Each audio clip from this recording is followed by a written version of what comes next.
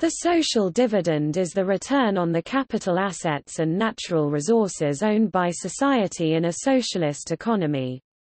The concept notably appears as a key characteristic of market socialism, where it takes the form of a dividend payment to each citizen derived from the property income generated by publicly owned enterprises, representing the individual's share of the capital and natural resources owned by society. Although the social dividend concept has not yet been applied on a large scale, similar policies have been adopted on a limited basis.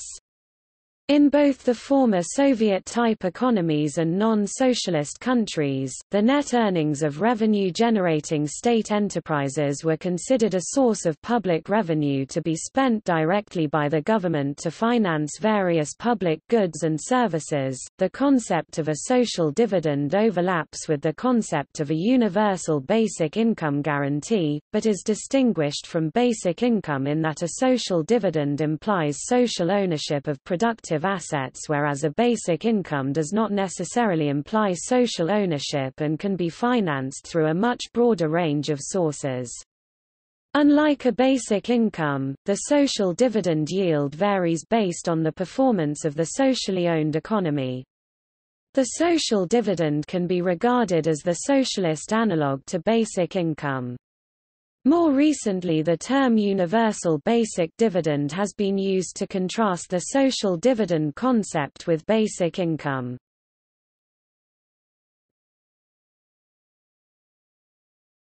Topic overview.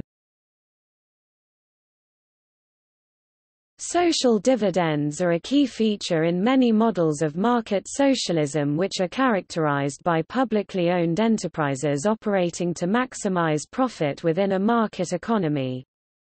In such a system, the social dividend would grant every citizen a share of the property income generated by publicly owned assets and natural resources, which would be received alongside any labor income, wages and salaries earned through employment.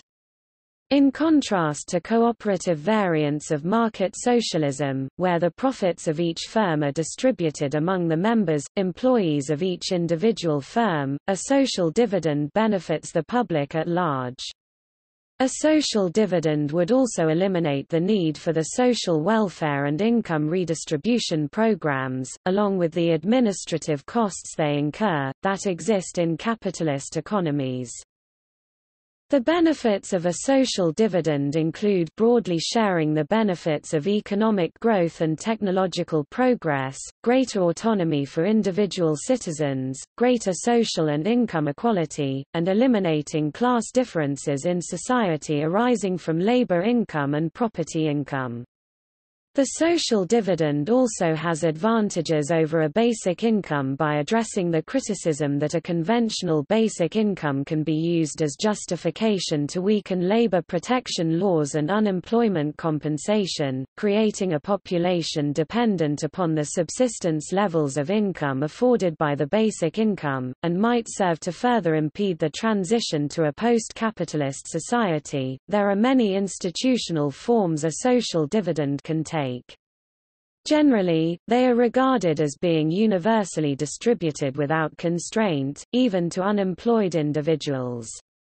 However, the exact institutional arrangement varies among different proposals. For example, there might be certain constraints on the receipt of the dividend payment imposed on the unemployed. Notable economists and political scientists who have articulated social dividend models in their models of socialism include Oscar Lange, Abba Lerner, James Mead, James Juncker, John Romer, Prunab Bardhan, David Schweikart, and Yanis Varoufakis.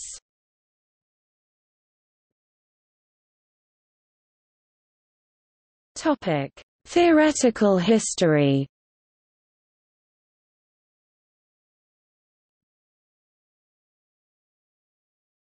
Topic: Origins.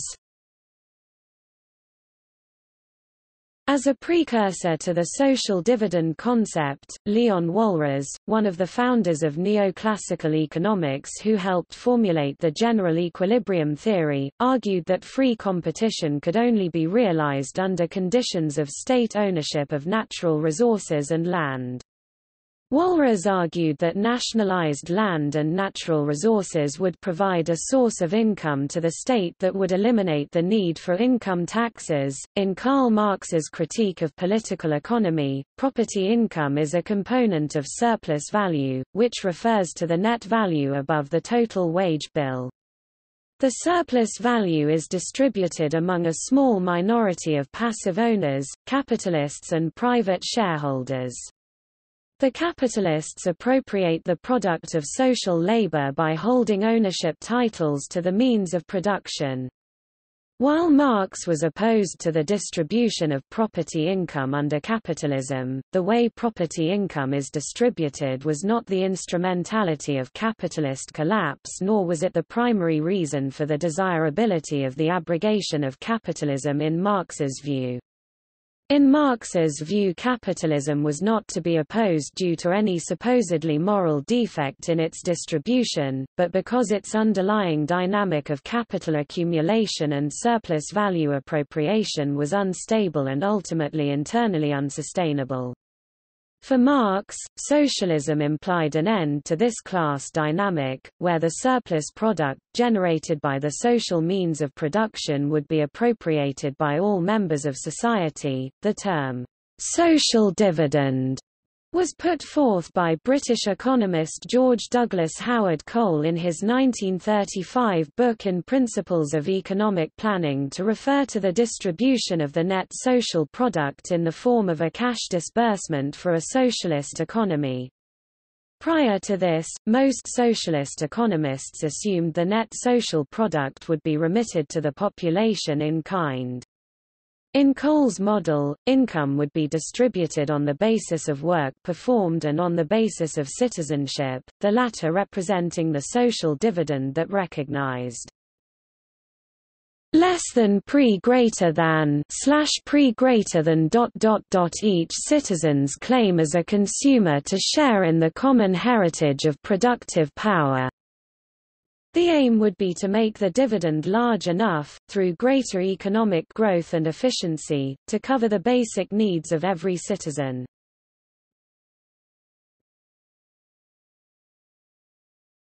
Topic: Proposed models. Oscar Lange is credited with the first use of the term social dividend in his seminal paper on the economic theory of socialism, where he defined it as the accumulation of profit and rent minus investment by publicly owned enterprises. In Lange's model of socialism, the social dividend would be one component of the income to consumers alongside receipts for labor services. Aber P. Lerner contributed to the idea of a social dividend by incorporating it into Lange's original model of socialism as a lump sum payment to each citizen as not to affect the efficient operation of labor markets. Lange's original proposal was to have the social dividend proportionate to a person's earnings from work.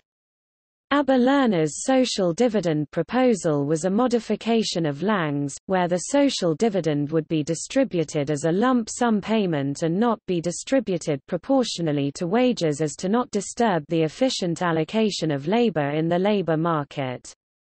In Lerner's The Economics of Control, The Economics of Welfare, the social dividend also serves as an economic lever for preventing inflation and deflation. The social dividend represented the citizen's share of the earnings of the factors of production other than labor, but in Lerner's model, it is distributed in a way that induces consumers to spend the right amount, which along with investment demand for factors would provide full employment. Lerner's model proposed that inflation and depression could be prevented in a socialist economy by adjusting the level of the social dividend. If spending is too high, the social dividend could be set to zero or a negative as a tax to reduce demand. British economist James Mead outlined a social dividend system within his model of what he called liberal socialism. Mead advocated for a reversal of the British nationalisation process in the immediate post-Second World War period, where nationalised and state-owned British industries conferred control rights without conferring income rights to the state, with the state being denied free use of its profits. In an arrangement that Mead called topsy-turvy nationalization, the state would act as a shareholder receiving residual income from its enterprises without being granted control rights over enterprises. The proceeds from the state-owned enterprises would finance the social dividend. The principal benefits of Mead's system was the separation of government micromanagement from enterprise management, flexible labor markets, and widely shared benefits of economic growth among the population. For the American economist James Juncker, as a function of public ownership of the means of production, the social dividend represents the most important and fundamental benefit of a socialist system. In Juncker's model of pragmatic market socialism, enterprises would be organized as corporations and function almost identically to present-day capitalist firms, the major difference being that their shares would be owned by a public entity which he dubbed the Bureau of Public Ownership.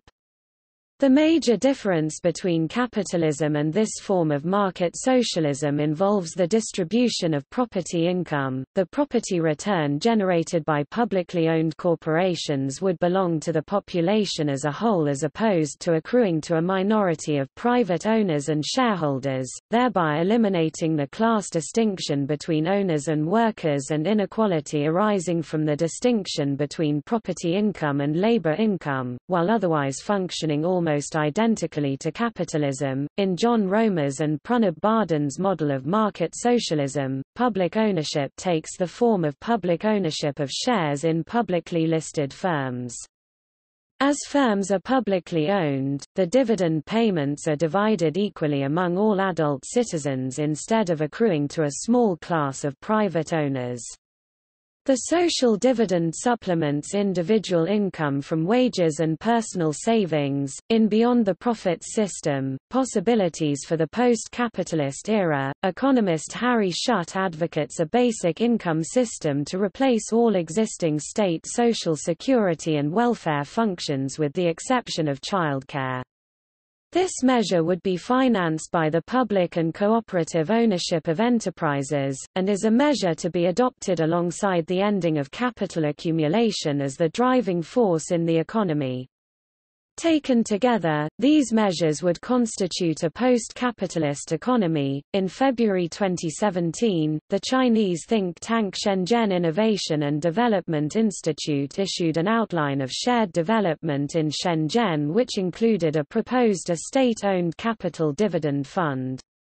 The goal of the proposed social dividend fund is to share the results of reform and development of Shenzhen's state-owned enterprises. On June 16, 2017, the Organization for Economic Cooperation and Development (OECD) published a study on the feasibility of a universal basic income in 4 OECD countries using the EUROMOD micro-simulation model. The study concluded that basic income would have mixed results and not be an efficient tool for reducing poverty, creating gainers and losers, with those currently receiving earnings-related or means-tested benefits suffering a decline in their living standards. The OECD report ends up recommending a social dividend as a partial alternative to basic income as a separate system from existing social protection, whose function would be to share the benefits of technological progress and globalization more equally.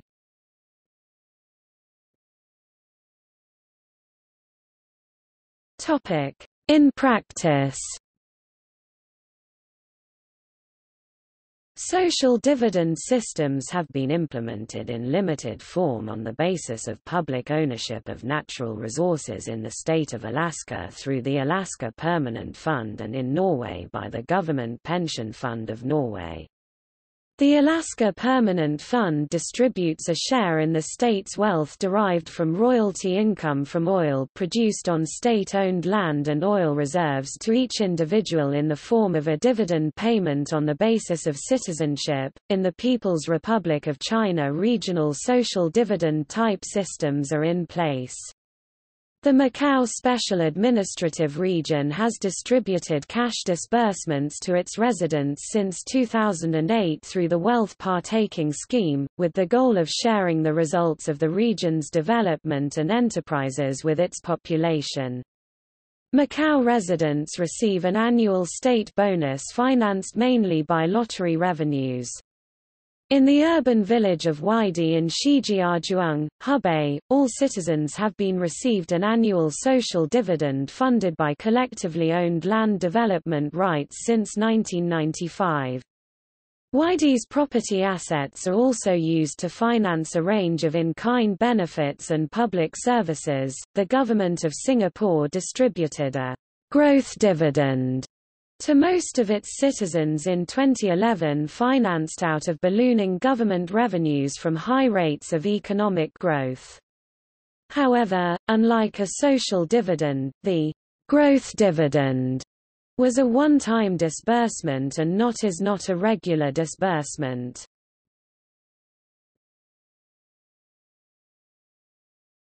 Topic: Criticism.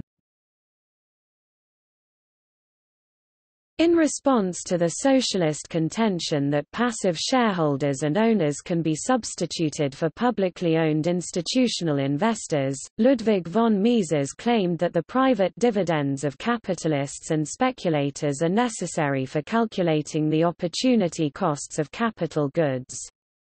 According to Mises, attempts to replace private dividends with social dividends lead to either discoordinated bureaucratic planning or bureaucratic rigidity.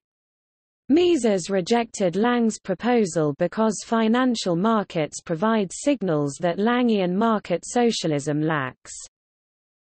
Those suggesting a quasi-market for the socialist system have never wanted to preserve the stock and commodity exchanges, the trading in futures, and the bankers and moneylenders as quasi-institutions.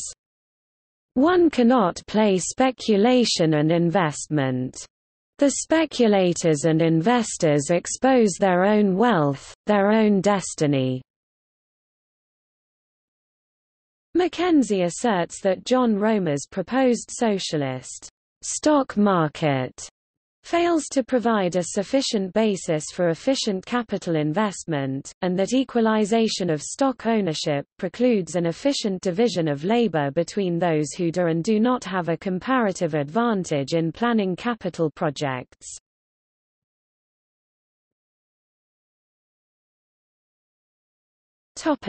Related concepts. Social dividends have an alternate definition as the citizen's egalitarian share of surplus tax revenue.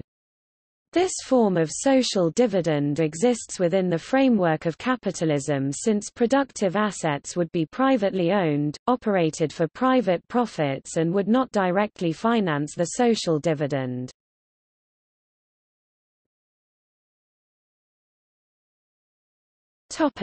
See also: